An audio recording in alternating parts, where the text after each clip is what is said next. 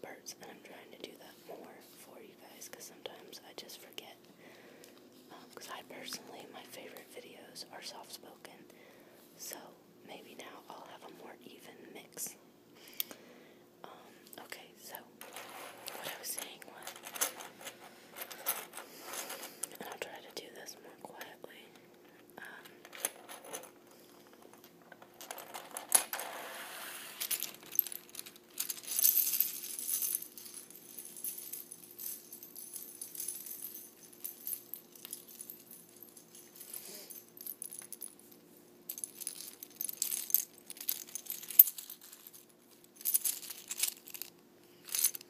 I have these stars, which I wore because my mom had a roll of these in the closet where we keep our supplies and crafts and things to make wrap presents and stuff. And I cut off a strip and tied it together to make a necklace for a sort of a spirit day, patriot themed day that we had at my high school. And I painted my face and all kinds of things, but this was something that I wore. And I feel like I had a blue one as well, but that's not in here. Also mentioned in the last video, some of these things. Oh, my leg has gone to sleep. Hold on. Some of these things I used to keep on my bed. I will tell you which one. I used to have about 2 or 3 of those leis on my bed. And then some gold medals, silver medals, just various sports and other related medals that I had hanging on my bed, which now when I think of it, it's probably was so tacky. And also we had those really tacky curtains that, like, you know, they stick out from the wall. I'm not sure what the word is. Is it a valance? I don't know. When you have the box built out from the top of the window that has a covering of fabric and then curtains on either side. And we had these really dramatic, like really deep dark green curtains, my sister and I, because we shared a room, tied back, and they had like big pink flowers. They were so gaudy, and they were in the room that we shared, and where they were tied back on either side came to the edge of both of our beds on either side. So I would also hang like pins like pins, pins that I would get for various things. I remember just totally randomly, someone once gave me a Pope John Paul pin. I don't know why, but they did, and I hung it on my curtain next to my bed, and it was there for years, and I had all kinds of random buttons and pins and things there. So those days are gone. I have my own grown-up bed at their house now in a different room, so I don't have anything like that hanging around. The next one.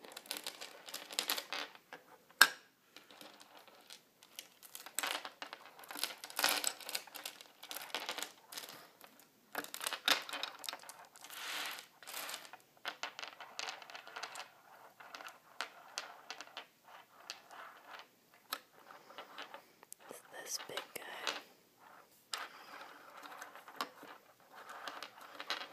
It actually says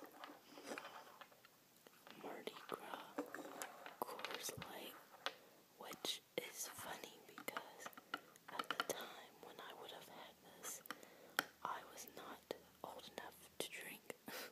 I am. That has been several years ago that I have been able to drink legally in America, and I don't know why I had this.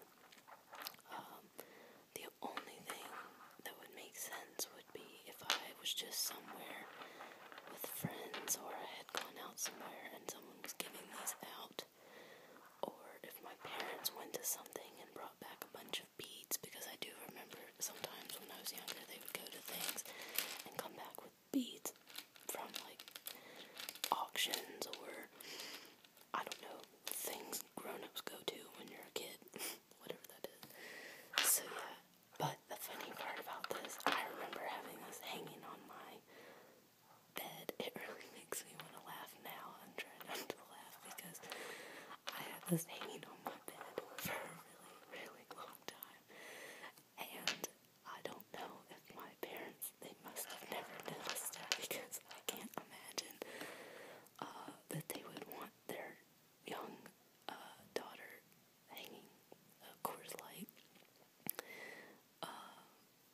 symbol on her bed. So that's really funny to me that I did that. I don't know why I did that.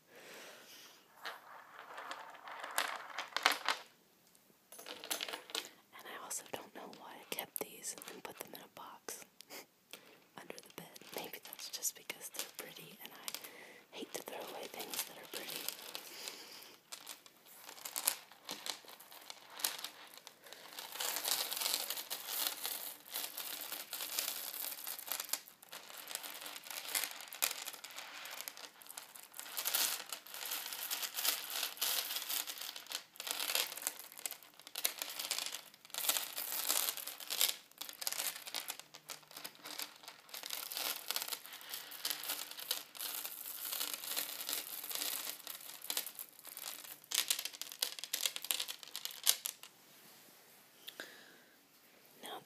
About this in hindsight, it probably would have been better to untangle these beads first before making a video, and also to put something underneath them because I'm sure they're quite loud and probably not very relaxing. But this gold one, unfortunately, I don't have any good story for you about this because I'm not sure where this came from, and I know I've had probably hundreds more beads over my lifetime just from buying them for different Halloween things or concerts or whatever.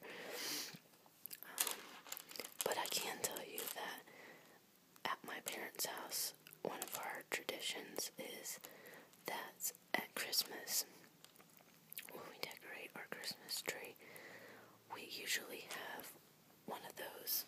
It's a really pretty. The theme of our tree is sort of like a silver and gold, or is it raining outside?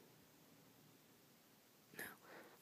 A silver and gold with white lights, or like a gold and a gold and pearl theme, and we've done that my whole life. And one thing that we do is we have these massive long, I don't even know how long, strands of gold beads, which are sort of like these. They're bigger, and I'm sure probably cost more money than these beads. They're slightly bigger, little spheres of gold, and they're not quite,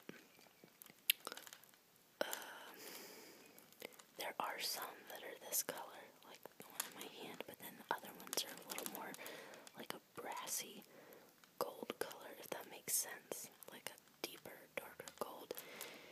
And then we also have rows and rows of ones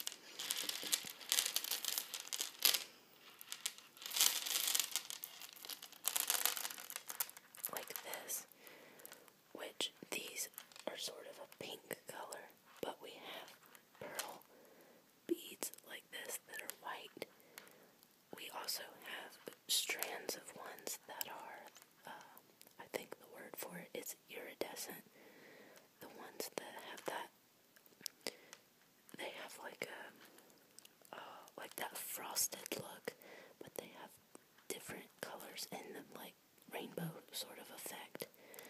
And then we also have clear beads, which are sort of shimmery, which would remind you of diamonds or something when they catch the light. So depends on the mood we're in when we decorate, but we alternate with those, and it's really pretty effect when they have the white light against them. I can't remember ever in my whole life, and I'll just tell you guys, I'm 24 now. I can't ever remember having colored lights on our Christmas tree. Both of my sets of grandparents did. My mom's side always had colored lights, and even those lava lamp lights things sometimes. And my dad's family has always had colored lights, which I find to be really pretty. But my dad has always thought they were tacky, and I remember that made me so mad because all my friends would have really pretty lights in their yards and stuff and on their trees, and I don't think I really appreciated it until maybe like middle school was when I was really creative. I guess I can remember starting to be creative and and so I think I appreciated it more, how pretty it looked. Plus we have like a really nice sunroom at our house with a really big window so that people can see our tree, and it looks really nice, and I was a little brat, so that's probably why I didn't like it.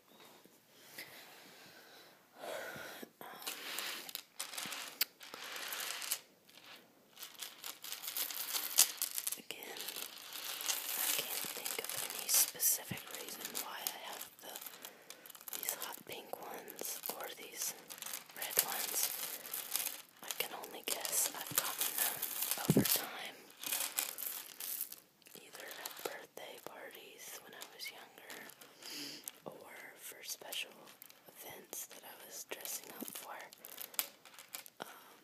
That's one thing about me that you guys have probably deduced by now, is that I really, really like to dress up for things, especially costume-related stuff. Like, I'm one of those really annoying people that goes all out and does the full makeup for whatever character they're trying to be, and buys not a costume that you would buy just from like the store that anyone could get, but like a very specific type of costume where I individually will buy a wig somewhere and make a shirt and buy the pants or dress or whatever it may be somewhere else, and there's usually some element of me making parts of my costume, and they're always really weird things too, like not weird by my standards, but other people's standards, or they're like really scary or morbid. I've never